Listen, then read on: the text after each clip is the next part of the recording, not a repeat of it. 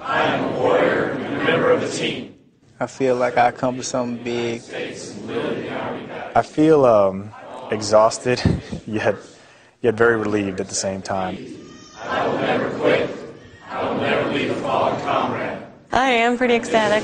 Physically and mentally tough. Actually, I feel better now than I did when I got my bachelor's degree from college. It was kind of like, boom, you know, everybody has a bachelor's degree. I'm an expert and I'm a professional. I'm glad I did it. I'm just thrilled. Engage and destroy. They challenge you mentally and physically. I am guardian of freedom and the American way of life. I am an American soldier.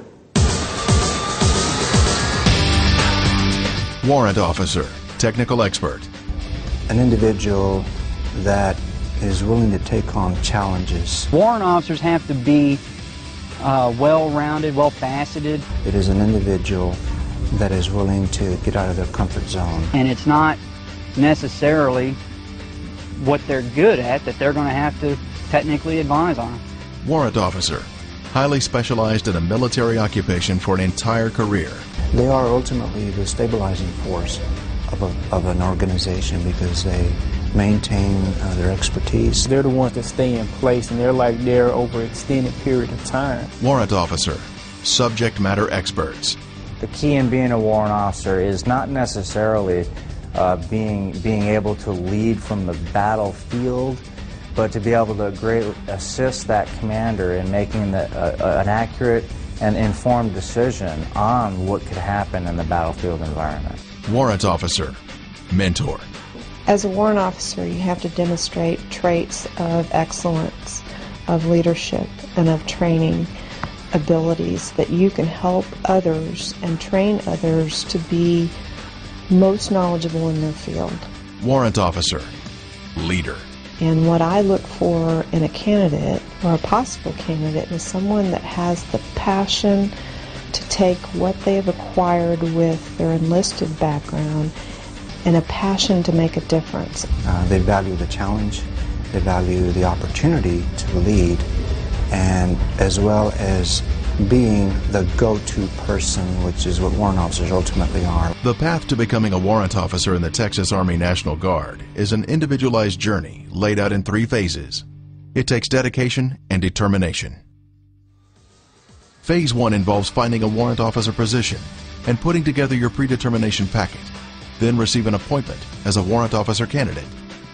The symposium is designed as a workshop so that we can bring all these soldiers together and we can discuss what it takes to become a warrant officer. I decided that this would be the time that I'm going to use all my energies, every talent that I've ever earned or experience that I've gained, and put it to good use. When a soldier puts that application together, that is their entire military career in one packet.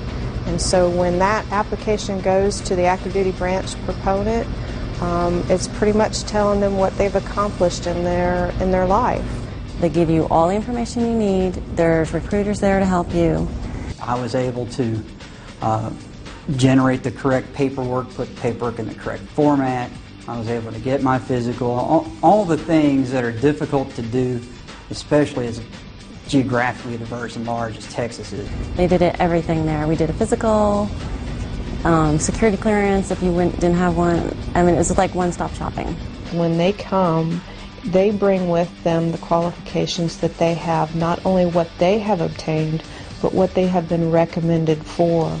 Their NCOERs, their NCO evaluations is critical in showing that they do demonstrate the leadership that they need. The letters of recommendation show that they can obtain the warrant officer branch, that they have that ability and they have those technical traits. To some extent, I'll be starting all over again, learning not necessarily the technical aspects of my field, but the leadership. Phase 2 involves distance learning as well as 5 months of individual duty training.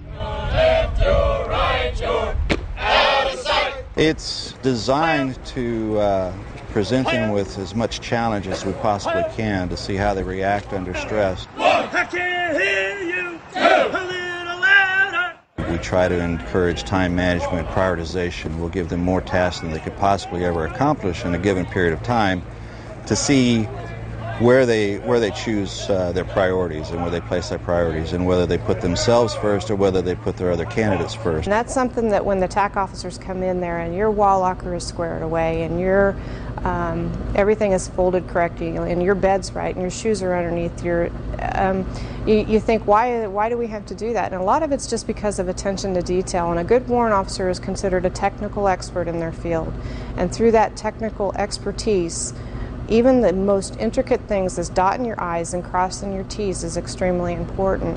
My eyes and ears are ready for the coming of the tax. They have trampled through my wall locker where all my stuff is stacked.